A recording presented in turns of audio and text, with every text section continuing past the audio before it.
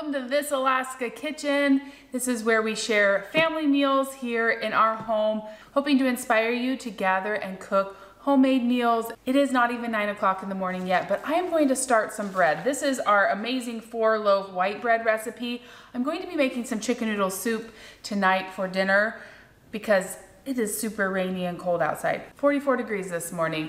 But I also want to deliver bread to a couple people that we need to say thank you to. And so I'm going to start it right now. It kind of takes a few hours. Let's get it going.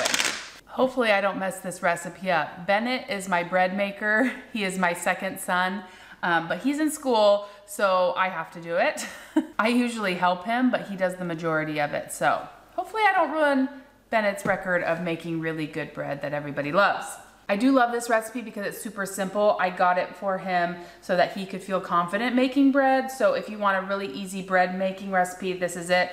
I am using a Bosch mixer.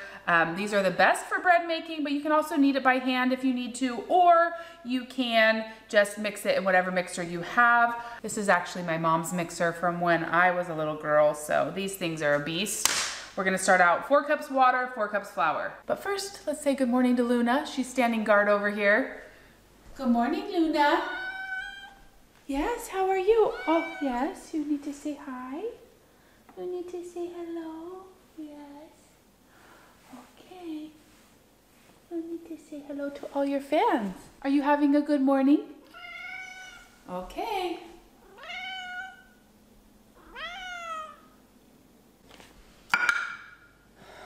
4 cups flour, and then 4 cups warm water. Let that mix. I feel like every time I start one of these videos, I have to go refill my stuff. It's never full. I have to go get some out of the garage. Some more flour. Okay. 4 cups water. Mix this together until it's all just wet. Next up, we add 2 heaping tablespoons of quick rise yeast. Add a little bit more. Half a cup of sugar to feed that yeast, and then 3 tablespoons oil. I'm using avocado oil, or you can use vegetable oil.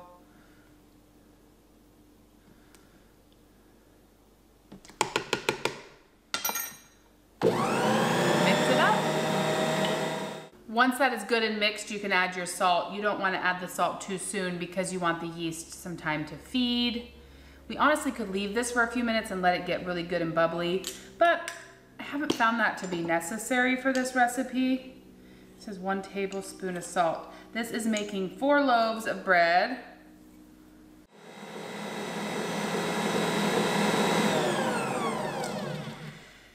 Next up, we're gonna add 5 to 7 cups of flour. It's 5 to 7 cups because you just have to watch the dough. When it's really starting to pull off the sides and make a good dough ball, then you know that you have enough. I'm not sure I even have 5 to 7 cups here, but we'll start with that and then I'll have to go refill.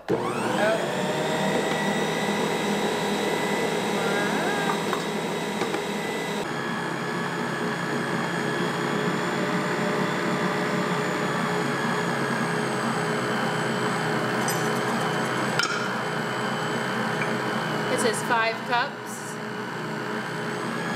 I can see it's starting to try and pull away from the side, so we're getting close.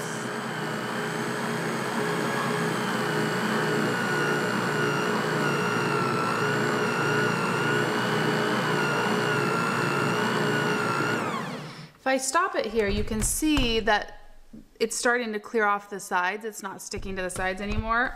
I think somehow we had just the perfect amount of flour. I'm gonna add just a little bit more and I think we're gonna be good.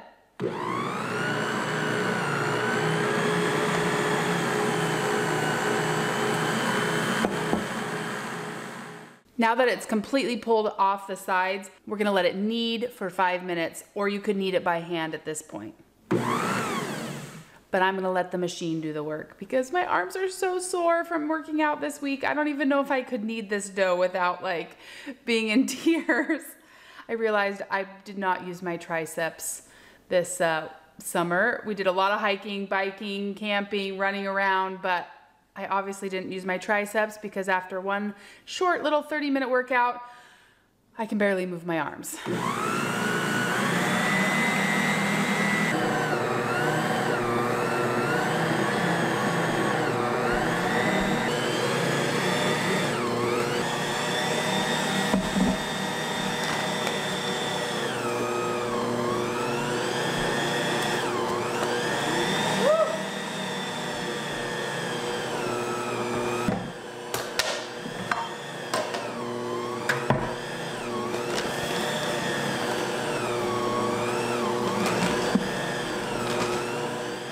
The dough kneaded for 5 minutes. It looks great. I'm gonna oil this bowl.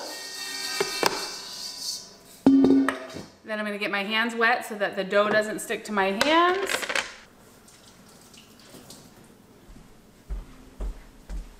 Just gonna shape it into a ball. I find the less you touch it, the better, but get it kind of nice and shaped.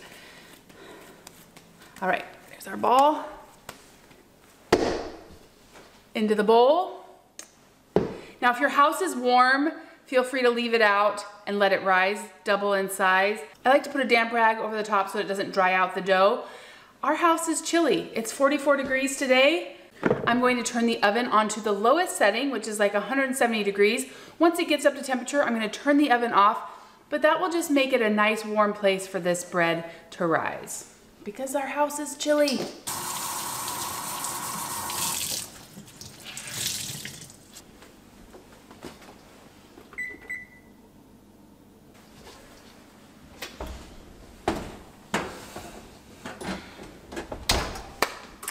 Now I gotta go clean up the flour mess that I made. But when you're dealing with a huge bag of flour, that's to be expected.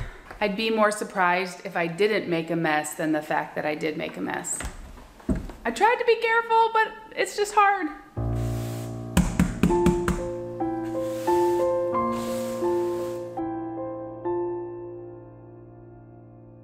The bread dough has risen beautifully here in the oven.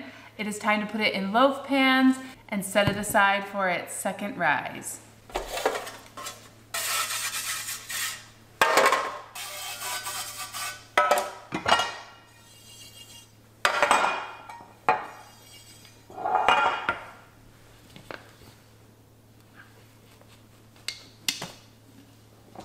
Smells so good.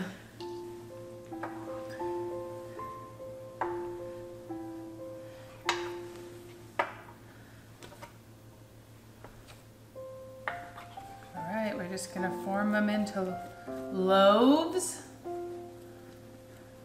Get them all tucked in and make a pretty loaf.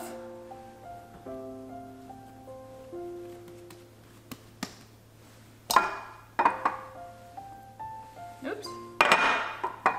I'm gonna set these back into the warm oven. I'm not gonna turn it on again, but it'll be a nice place for them to rise because it's just kind of chilly in our kitchen. It's chilly in our house. We've entered that part of the year where it's not warm. I am gonna cover the loaves with this dry cloth. I don't want to use a wet one this time. When I tried to do it with a wet one, it stuck. So let's do a dry one this time.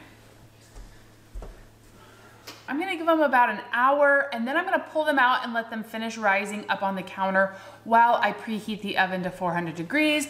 While the bread rises, I'm gonna head out to the garden. I'll take you along, show you the last of our fall garden and pick the rest of the veggies that might go good in today's chicken noodle soup.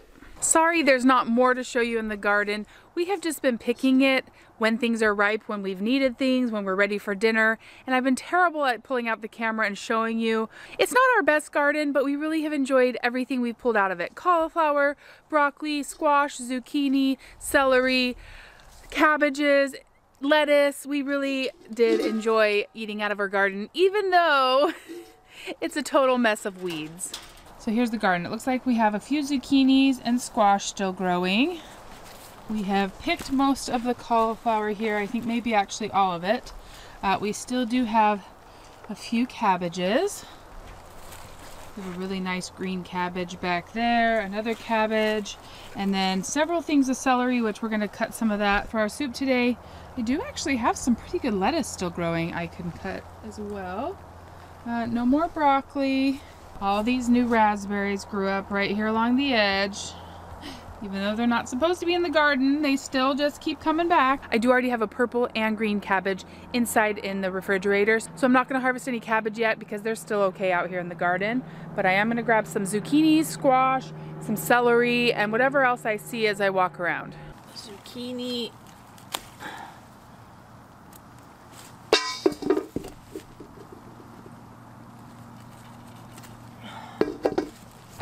We are still harvesting some beautiful raspberries despite the rain. Lots of jam being made, lots in the freezer for making fruit leathers and smoothies and desserts throughout the winter and spring and summer. But always have to grab a handful if we're out here. Raspberries are really, really expensive in Alaska, so I do try and savor these couple weeks when we have such good raspberries and just enjoy them fresh as often as possible. I see some good ones right here. Gotta come get them.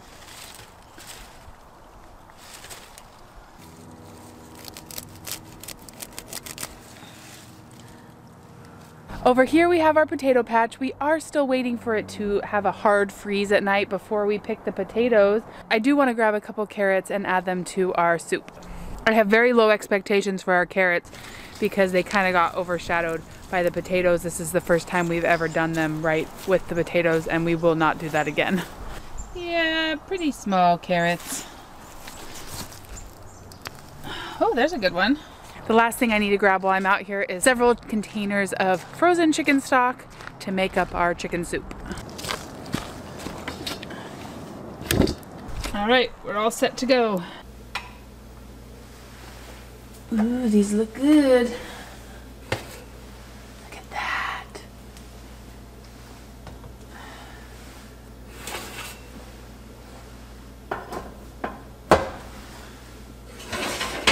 Oh, beautiful.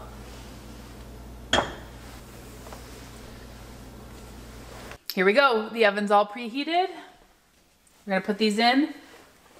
They just bake for 20 minutes, which is incredible. And we're gonna have some fresh hot bread.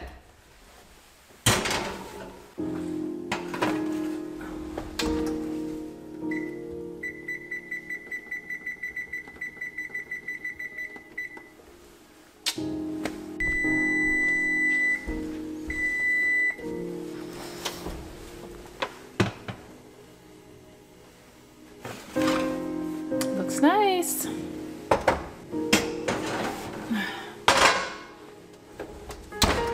Now we add a little butter to the tops.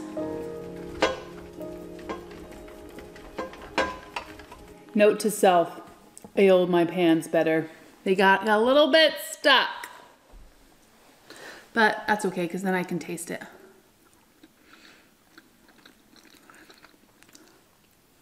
Fresh hot bread.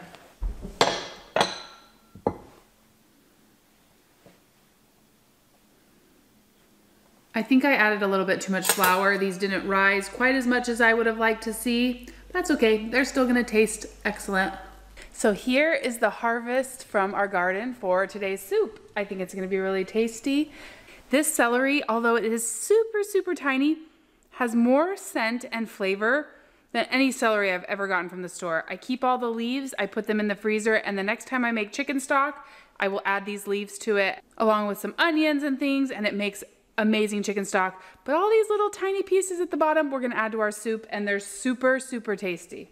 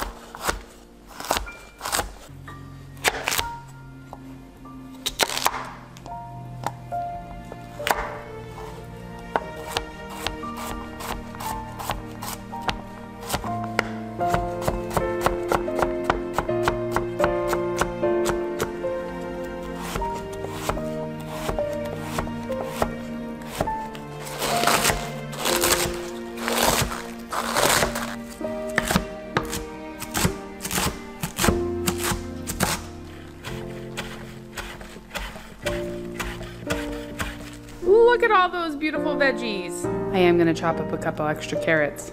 Those carrots were very dinky. Well, I wanted to make homemade egg noodles to go with this soup, but I just realized I don't have any eggs. I gotta go pick up all the boys from school. I'm gonna see if I can swing through and pick up some eggs so that we can make our homemade egg noodles to go with this soup. It just makes it that much better. I'm also gonna be taking a loaf of bread to my neighbors. If you saw my apple processing video, they were so kind to let us pick apples. I'm gonna take them this and a jar of our raspberry freezer jam to say thank you for letting us pick their apples. That's one of the reasons why I made 4 loaves today. 1 will be for dinner, the other 3 I'm going to deliver to different people. Well, I picked up the boys. I did not have time to stop and get eggs, so we're just gonna use regular noodles, but I will link my favorite egg noodle recipe down in the recipe below. I just roll it out with a rolling pin, cut it into small strips, and add it right at the end of my soup. And they're kind of like little tiny dumplings, but we're just gonna have to add other noodles today because Mark's bringing home eggs and he's gonna get here too late to make the noodles, I think. Okay, let's get started on this soup.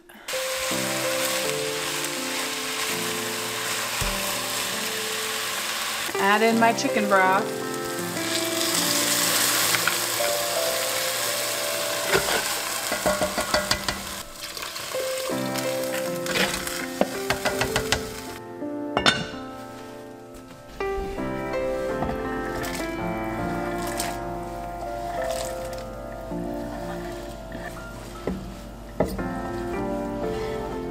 All right, this is boiled down. It looks delicious, lots of veggies. Now I'm just waiting for Mark to come home. I did end up adding a little bit of this better than bouillon because I had tasted the broth and it seemed a little bit weak. It has boiled down. Now I'm just waiting for Mark to bring home a rotisserie chicken so I can add a little bit of that into it. I also have these noodles from last night's spaghetti. I cut them up really little. I'm gonna warm them up and then the boys can add these to their spaghetti. I prefer it just to be veggies, so we have some awesome chicken noodle soup. I'm worn out. All right, we got a chicken here. We're gonna chop some of this up, add it to our soup. This is the cheater way, but sometimes it's just nice. Luna smells the chicken. And then when the meat is off of this Costco chicken, we will boil these bones and make more broth. So I feel like making chicken soup just kind of is like a circle. We make broth, then we make chicken soup, then we make more broth. Anyways. As we get closer to dinner time, the kitchen becomes a flutter of activity. The boys help set the table, and tonight we all grabbed a bowl of soup and fresh bread from the counter before sitting down to eat. All right, dinner is served. Yum, yum, yum. This is the perfect dinner for the 45-degree fall day that we're having outside. It's rainy, it's cold. This is gonna warm us right up.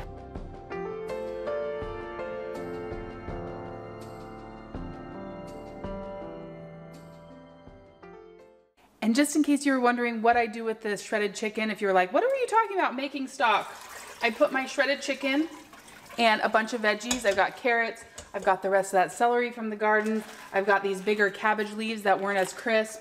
I'm sticking them in there. I have all the shredded chicken here so it's ready for soups or salads or anything else that we want to eat it with this week.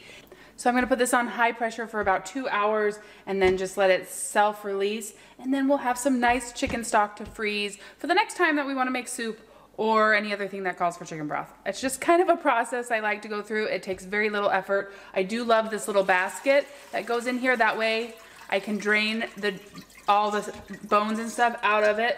I'll link this on Amazon just in case you want it. Couldn't live without my Instant Pot. Love this thing. Just in case you want to make your own chicken broth out of your Costco chicken when you're done. All right, just gonna set it, come back in a couple hours, and let it cool overnight. That's it. Really quick before we go, I also wanted to share my favorite pumpkin cookie recipe with you for fall. It makes a ton of cookies, and I will be sure to put the recipe down in the description below if you want to make them. These cookies are loaded with spices and turn out very soft and pillowy. These cookies are great plain, but they are also fantastic topped with our caramel frosting.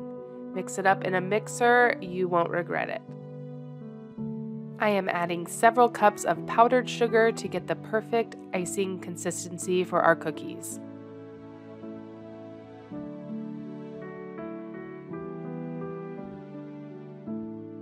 These cookies are a huge hit with my family and the families that we shared them with.